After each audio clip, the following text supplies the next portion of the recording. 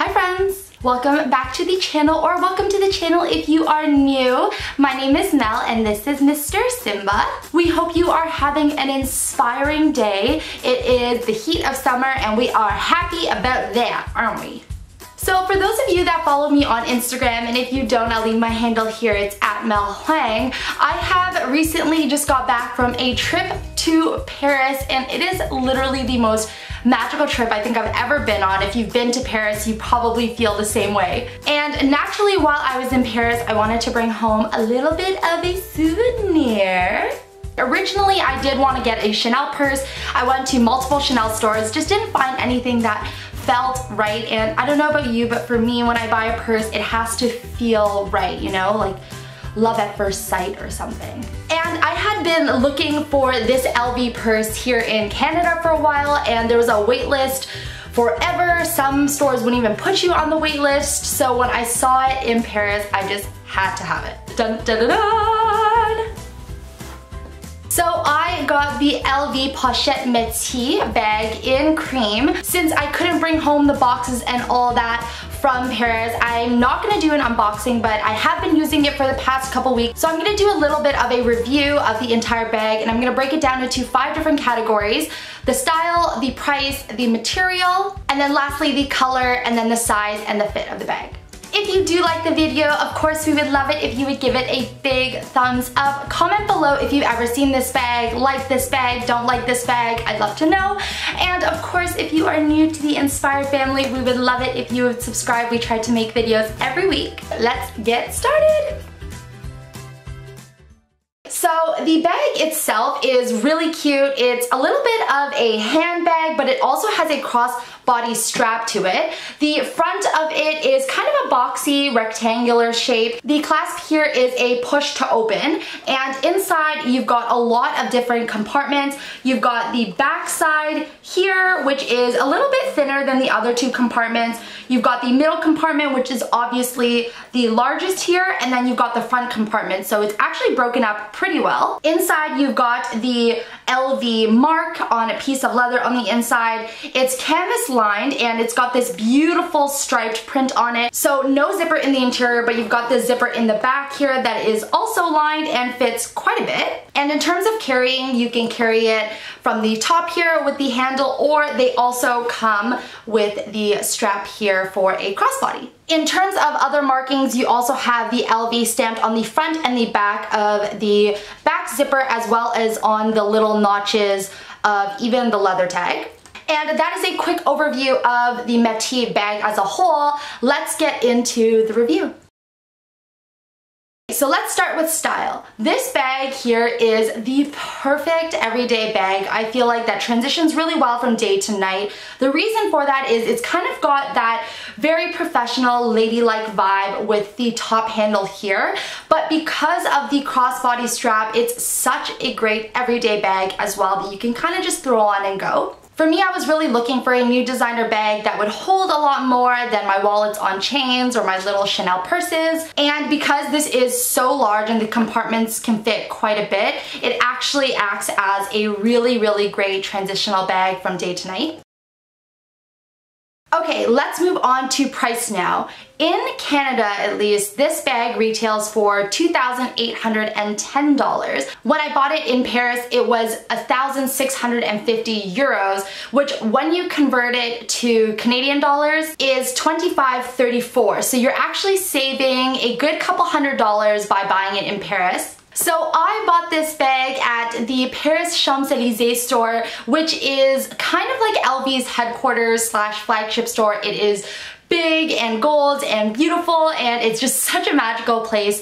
I got there around 5 to 6 p.m., so a couple hours before they closed, and there was still a lineup to get into the store. Apparently they open at 10 o'clock and it is already a lineup starting from 9 sometimes, so if you're thinking of going to the Paris Champs-Élysées store, you might want to go a little bit earlier if you're looking for a particular style. Another thing to note is that apparently the store gets shipments every single morning, so if you don't find something the day before, it's possible that it might come into stock the day after. Another good thing to note is that if you're buying this purse in Paris and you're from outside of Europe, you actually get your tax back. So you want to make sure that you bring your passport with you to the store when you purchase, and what'll happen is they'll make note of it. You'll go to the airport and you'll submit your forms for your tax back, which you can get either in cash right away, which is a little bit less of a percentage, I believe, or straight back onto your credit card, which is 12%, which is what I did. So because I did that, this ended up actually only costing 14.52 euros.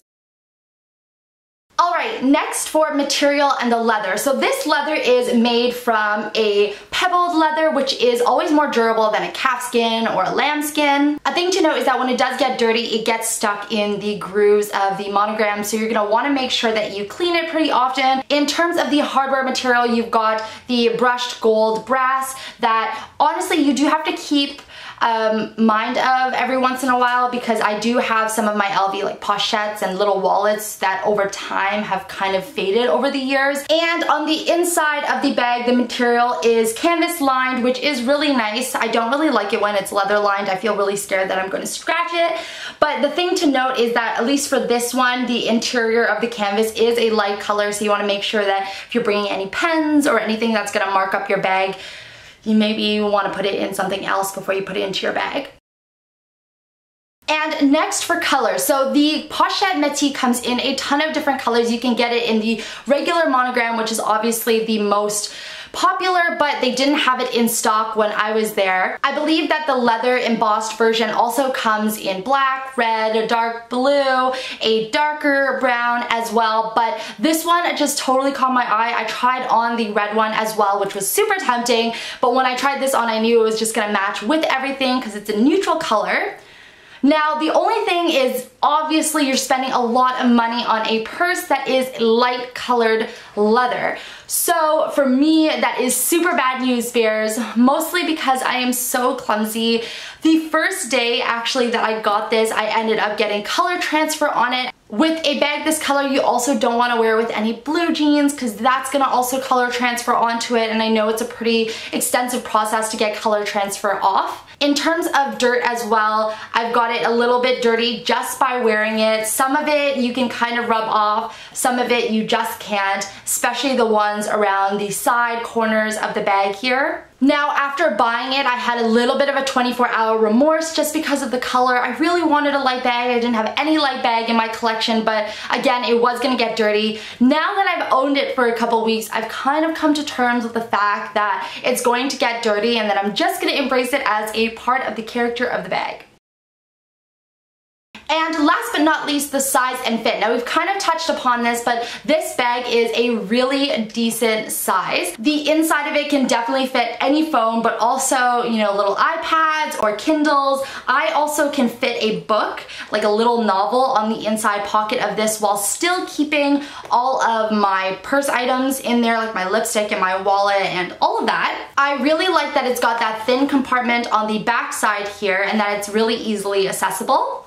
And the pocket in the back also has a good enough amount of room as well. I think if you have a small Kindle, you could probably also fit that in the back pocket here. I keep my phone in here for super easy access. So in terms of the dimensions, you have 25 centimeters long, you've got 19 centimeters high, and you've got 7 centimeters wide in and around, although I think that when I stuff this is definitely more than 7 centimeters. And in terms of the fit, this is obviously not a shoulder bag. It is either a handbag or a crossbody bag. And as a crossbody bag, I love how it fits. It has a couple of different notches here. It has 7, so you can adjust it based on your height and preference. But for me, I like to sit my bag around my hip.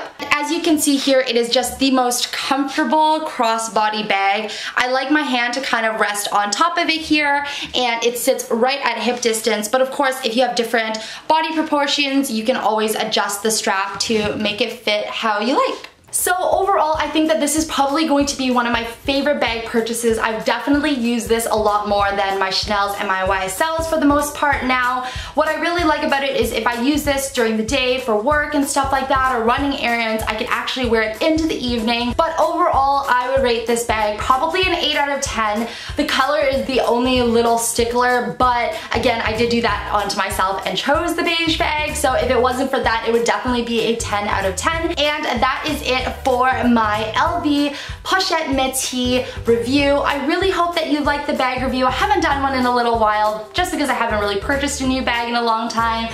But if you do like this video, I would love it if you give it a thumbs up, and make sure to comment below. Let me know what you think of my new purchase, if you like it, if you agree with it.